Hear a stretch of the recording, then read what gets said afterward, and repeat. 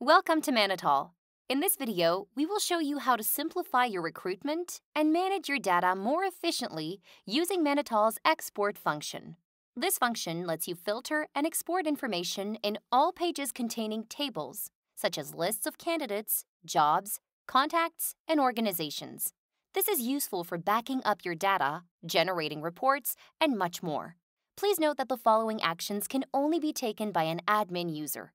Also, the time and date in the exports are all in the UTC time zone. Let's get started. Here are the steps to export data.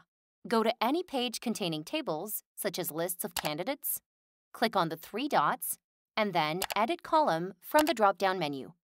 Here, you can add or remove the columns you want to include or exclude in your export by using the Edit Columns functions, and then filter the information displayed in those columns using the Filter function. Please refer to our documentation articles for more information on those two functions.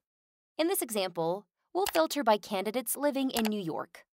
Please note that when performing an export, the information will only contain the values displayed on screen. So it's important to edit the columns, filters, and number of results per page to match the information you wish to export. You can select the number of results you want to display on the page. There are options for 20, 50, 100, and 250 results. Since we only have 7 candidates filtered, 20 is more than plenty for this export. Finally, click the three dots on the top right and select Export. A CSV file including all the information on the screen will be downloaded. And that's it. You've successfully exported your data. Don't forget to subscribe to the channel to be notified of new explainer videos.